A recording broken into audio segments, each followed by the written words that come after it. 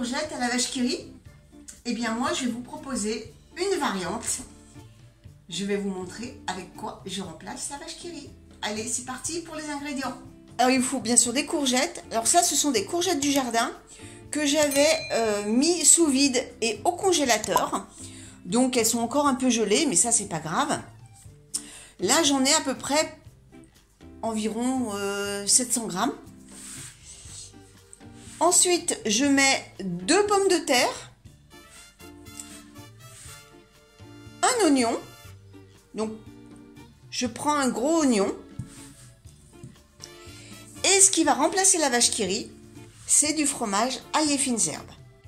Je rebondis sur les courgettes congelées. Vous pouvez très bien les congeler, sauf qu'après, je vous conseille de les cuisiner uniquement en soupe, car la texture change.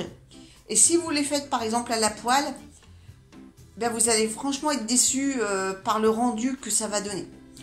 Donc au congèle, oui, mais ensuite vous les passez en soupe et ça passe nickel chrome. Alors je mets directement dans la casserole, vu qu'après on va remplir avec de l'eau. Donc je verse d'abord les courgettes. C'est une recette qui est vraiment très simple. Et les pommes de terre, que j'ai lavées bien sûr, je les coupe en gros morceaux.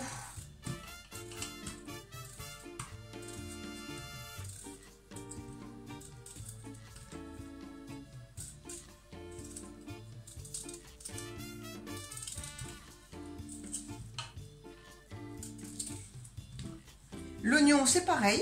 J'enlève bien sûr les deux côtés, hein, les trognons comme on dit, et je vais le couper en gros morceaux. De toute façon après ça va tout être mouliné. Hop.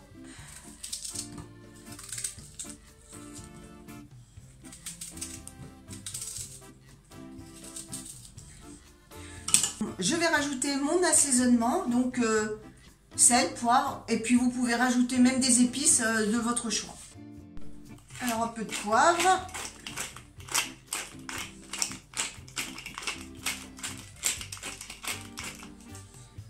peu de sel,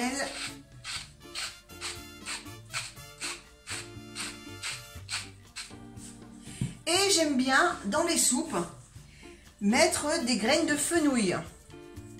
Voilà comment ça se présente, ça donne un petit goût, j'aime bien. Donc j'en mets 2 bonnes pincées.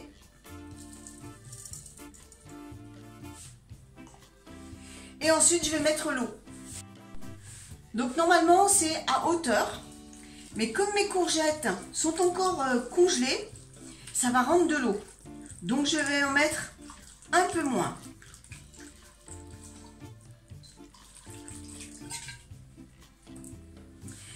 Et à présent, je vais faire cuire à peu près 20 minutes. Allez, on se retrouve une fois que c'est cuit. Une fois que la soupe est cuite, eh bien vous la passez au mixeur.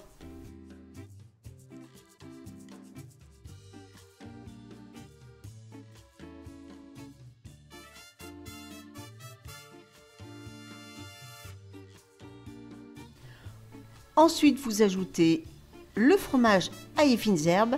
Alors ici, j'ai mis carrément le pot entier, mais après, c'est à vous d'apprécier en fonction de la quantité de soupe que vous faites.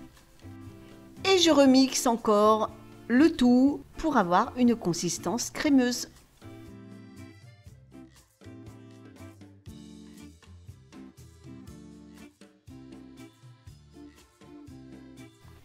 Et voilà, la soupe est prête. C'est pas si compliqué que ça.